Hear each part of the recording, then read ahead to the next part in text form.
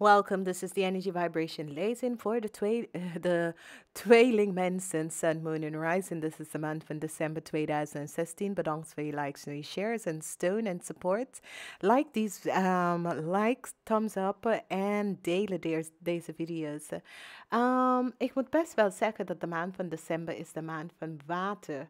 En we hebben de energie van de geangde man. En het is een maand van gerust voor iedereen, want het is kerst, het is heel veel feestdagen, het is Santa Claus en dat allemaal dus. Rust even in deze maand.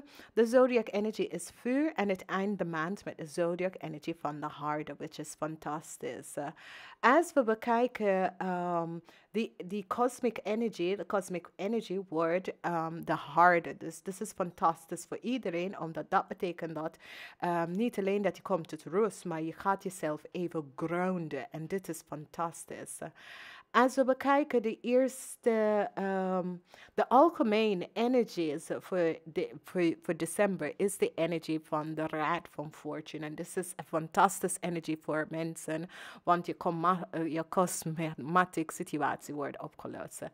Als wij kijken even verder en we kijken de eerste week. De eerste week hebben wij de energie van de element van de harde samen met de element van vuur. En dit is echt een fantastische energie, want het is de energie, de week van de harde. En het is de world.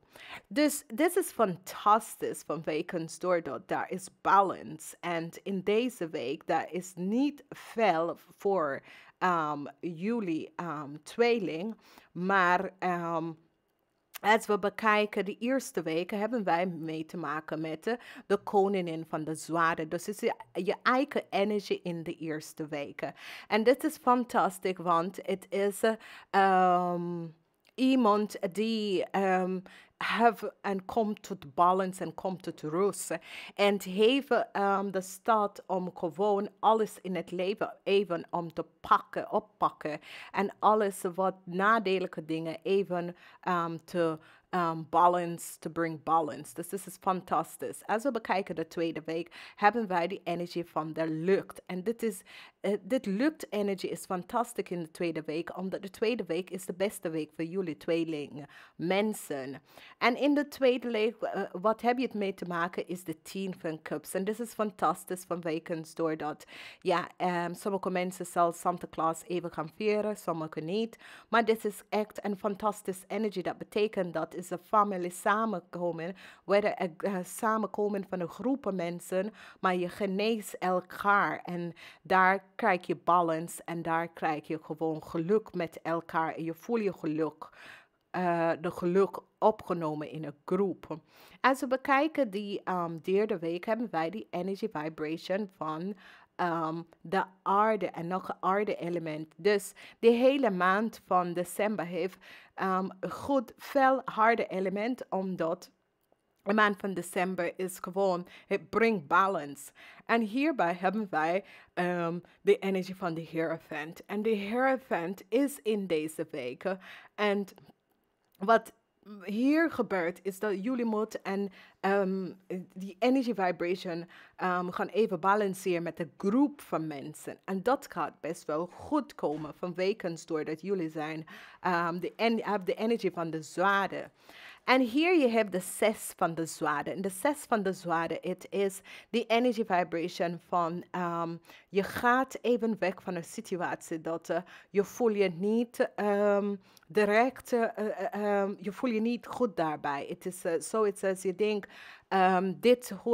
ik hoor hier niet bij. En het is beter dat ik neem me weg en ga even weg van deze situatie. En dat is veel beter, omdat je hebt je les daar geleerd en dan ga je even verder. Het is de week van de Wheel van Fortune ook, dus dat is het reden, oké? Als we bekijken de vierde week, prettige feestdagen, het is de kerstweken. En in de kerstweek hebben wij de energy vibration van de harde en nog van vuur. En de vuurelement is met de duivel dat is opgekomen. Dus in de kerstweek heb je de energie van de duivel. En de energie van de duivel neemt twee vibration. Natuurlijk, het is kerst. Je gaat eten. Je gaat connect met andere mensen. Je gaat veel geld uitgeven. Dus ja, dat snap ik waarom de energie van de duivel als de vuurenergie in de kerstweek komt op. En dit is best wel fantastisch. Hè? Vanwege het, als je geeft geld uit, dat is de duivel. Dat speelt met je emotie om veel geld uit te geven. Oké, als we kijken in deze week, wat heb je mee te maken? Je heeft mee te maken de 9 van cups. En dit is best wel goed, want het is een fantastisch maand voor jullie tweelingmensen. En dit is best wel goed. De 9 van cups is altijd je wensen en droom komen uit. Dus eindelijk is daar iets wat je hebt altijd de hele jaar aangewerkt. En je begint het om te zien in de 4e week. Als we beginnen om te bekijken de 5e en laatste week van de maand van december, hebben wij die energy vibration van een nog een vuurenergie. En dat is de zegwagen. En dit is fantastisch, want de zegwagen is hier, maar de zegwagen brengt de magie. En dit is fantastisch, omdat jullie vibrate in die energie van de magie. En de magie is een energie dat steunt alle, maar jullie hebben veel meer krachtige manifestatieproces met de magie. Dus in de 4e en laatste week, het wordt een fantastische energie voor jullie. Vanwege doordat de magie is hier voor jullie. En dit is een heel leuke manier om de jaar eind te maken. Dus ja, gefaciliteerd een gelukkige nieuwjaar in de laatste 4 weken. Maar het wordt gewoon een heel leuke, fantastische tijd voor jullie. Als ik ga even verder, ik moet wel zeggen dat jullie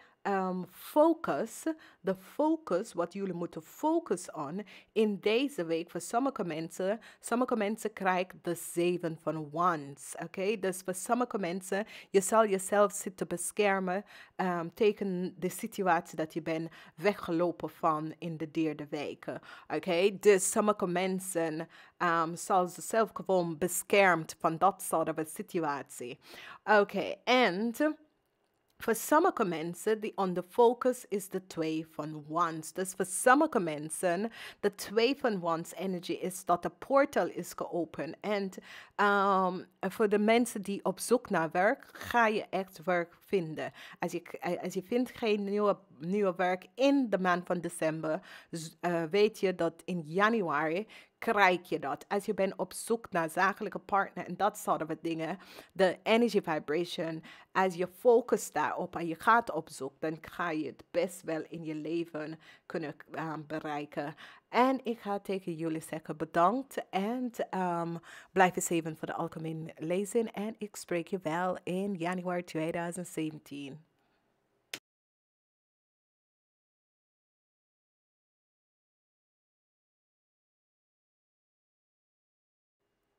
Welcome. This is de laatste laatste week van december 2016 en het is de week nummer 52. Nou, ik wens jullie de allerbeste wensen en een prachtige jaarwisseling. En bedankt voor de terugkomst, de steun, de support. Delen deze video's en het is fantastisch. Niet vergeten, even kijk, als je hebt spullen dat je hebt niet voor een jaar gedragen of zo, geef ik even weg aan mensen. Omdat de laatste tijd hier in Nederland, er is veel mensen die hebben spullen nodig. Het is kerst niet vergeten om even wat om te geven. Het is een moeilijke tijd voor sommige mensen, dus deel even wat met andere mensen. Als ik kijk eens even verder, hebben wij die energy vibration van de orbs en we hebben de energy van de seraphim angels. En normaal, ik laat de kaart daar. De seraphim engels zijn fantastische engels. Als je bent een vrouw en je houdt gewoon van gerust rond jou, vraag altijd op de seraphim angels. En de engels van de veerziemen zal je gewoon steunen in deze tijd, oké? Het is een prachtige tijd om ze even binnen te riepen. En als we bekijken die energie van de goddesses, we hebben de energie van je manen. En zij is een Brazilian African goddesses. En zij grant je je winst, oké? Dus dat is deze goddess komt op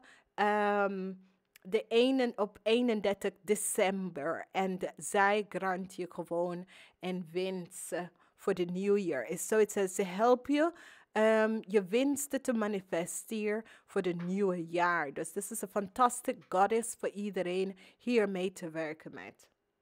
Volgende energie dat ik heb, het is die energie van Lashim. En Lashim is ook een goddess. Lashim brengt financial abundance in je leven. Ze laat altijd de flow van financial abundance in je leven.